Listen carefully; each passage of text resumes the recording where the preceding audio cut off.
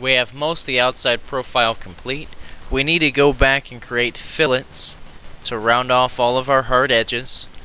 But before we do that, let's pull on some information that you already know.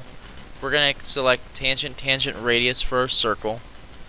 And for the round that's between these two edges here, we're going to click on the horizontal line and our radius as our two objects. And we know, looking at our drawing, that we want the radius or a circle to be 1. Type in 1, click enter, and it should create a circle that's 1 inch in radius that's tangent to 2 points. We're going to go back and trim off the pieces we don't want from the circle. So we select what things are touching the borders of the circle that we want to trim off. Right click, select the top half of the circle, right click again and select enter. And we also want to trim off these two inside pieces here.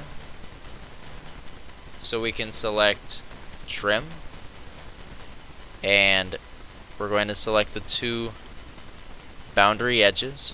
Right click to confirm the selection, click the inside middle to get rid of that, right click enter, right click repeat trim. And we want to get rid of this hanging piece here. It is attached to this whole loop, so the two pieces we need to click are on this line and this line. Right click to confirm, select the piece that's hanging down, right click and select enter one more time to finish off your trim for your tangent radius circle.